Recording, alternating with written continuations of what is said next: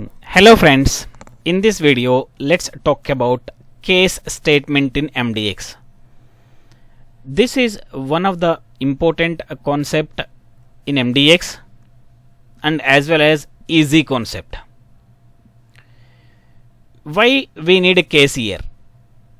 So why can't we handle with other conditional statements?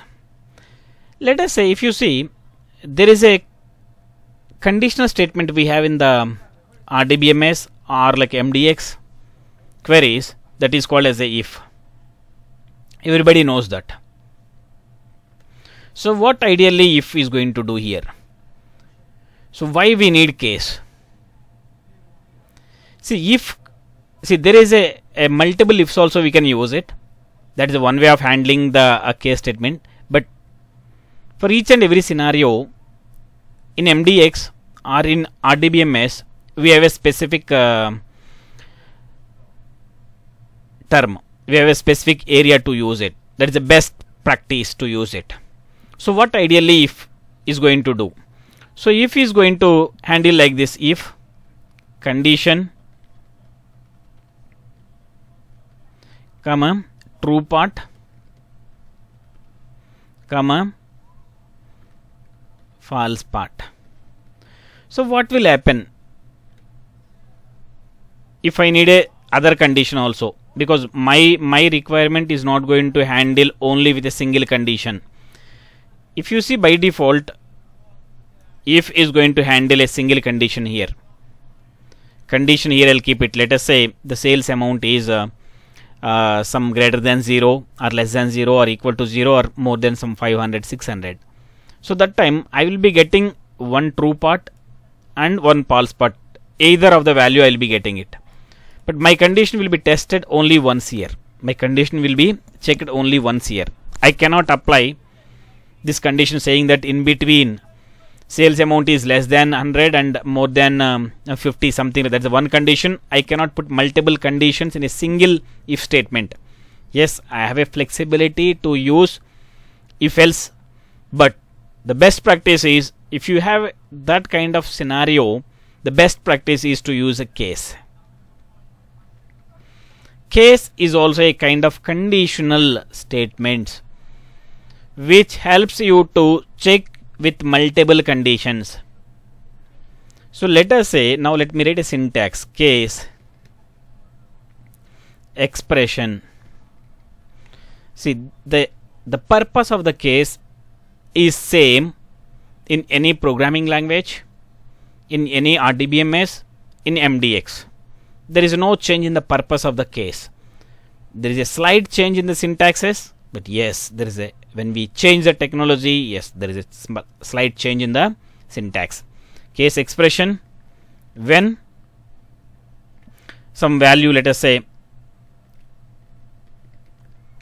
value 1, then v1, something like that. When value 2, then v2. So and so on, like how many whens we can put it. Else you can make it as some vn or general value. Let us say general value end. So this is what the syntax of case. If you see here, this is a condition. The condition satisfies if with this value, then I will be displaying v1. If the condition satisfies this value, I will be displaying v2, and I can put multiple, how many set of values I can put it, I can put here. Else I have a general value. If none of the conditions are getting satisfied here, then I can display some general value, some default value. I can also say default value. In IT terms, the value is default value. So default value. So this is what a background of the case statement. Case is also a kind of conditional statement. It is a superset of if, I can say that.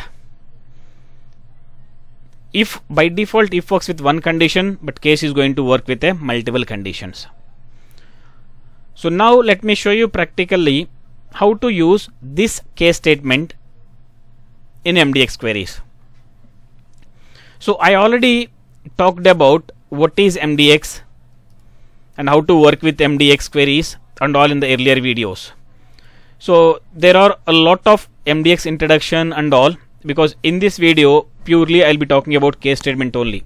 I'll not be talking about, I will be using sets or tuples and some basic some MDX queries I'll be writing here, but I'm not going to talk about that, how to write a basic MDX query and all.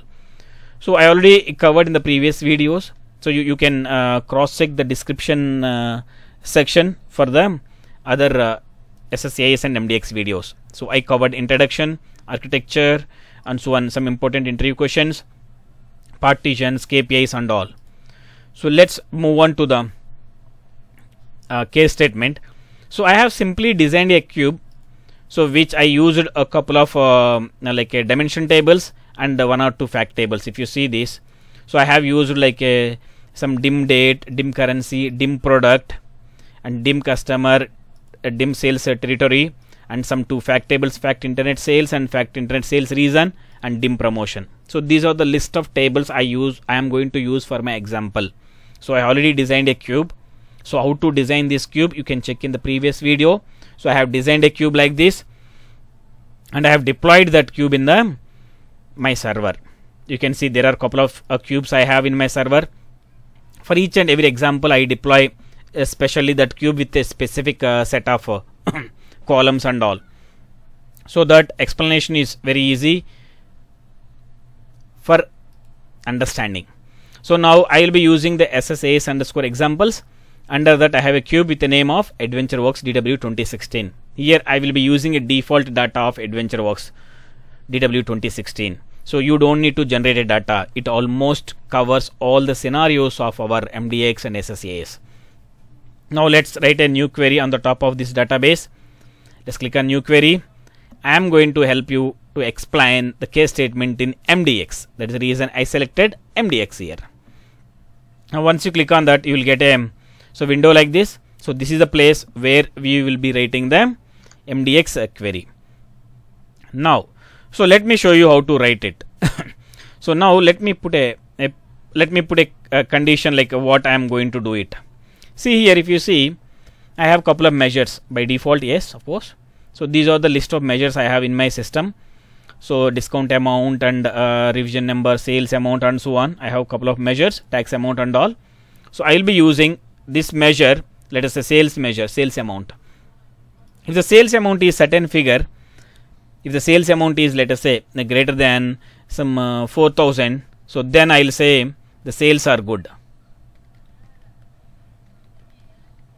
for a particular year. If it is, let us say, less than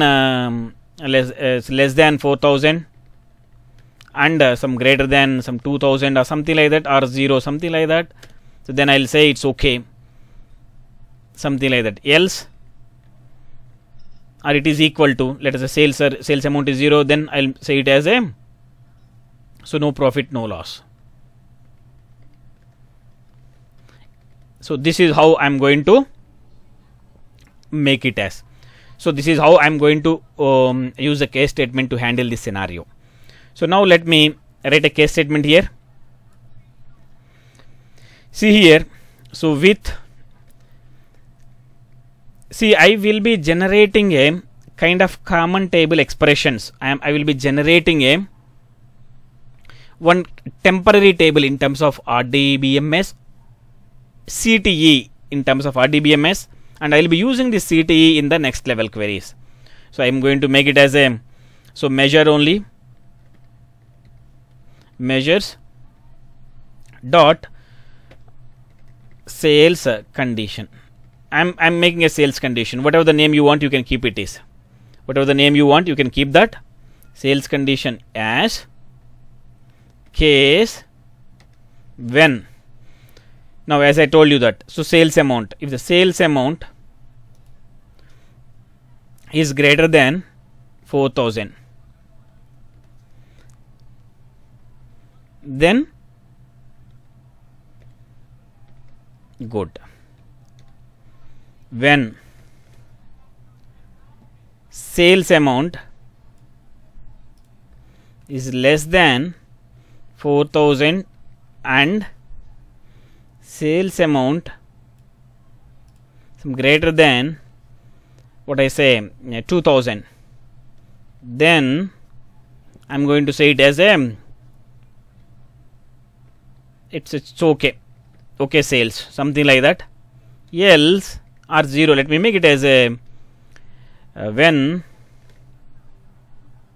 sales amount, I'm trying to I'm trying to consider all the possible scenarios here. That's the reason why I'm taking multiple conditions here. The sales amount is 0, then no profit, no loss. Else I'll make it as a loss.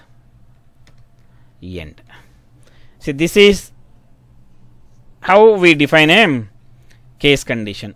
See, now I have covered 3 or 4 scenarios, almost all the scenarios if you see this, because sales amount is greater than, sales amount is less than and greater than 0, else is loss always. Now I want to use this member in the queries. So I have created a kind of a temporary data to use in the next level. Now let's come here, select. So here I will be using this.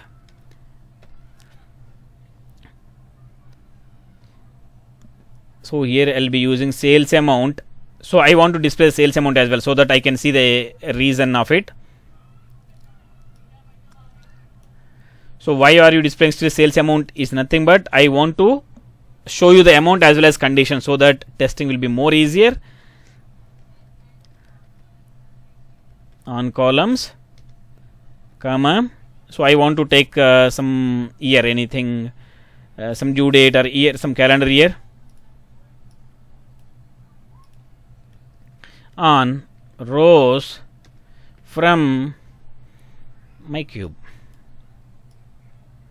So if you understand very clearly, so I have defined a member here. I will be using that member in my select query in the next.